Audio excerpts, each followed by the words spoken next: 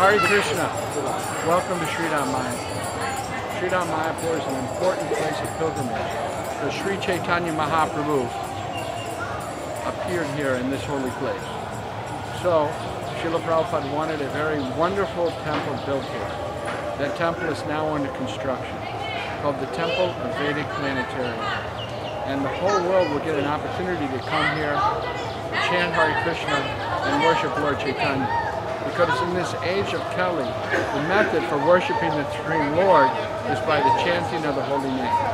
So day and night, the holy name is being chanted here in Sri Mayapur, and gradually, the whole world is understanding more about Krishna consciousness. So this temple is dedication to Srila Prabhupada's effort of spreading Krishna consciousness all over the world.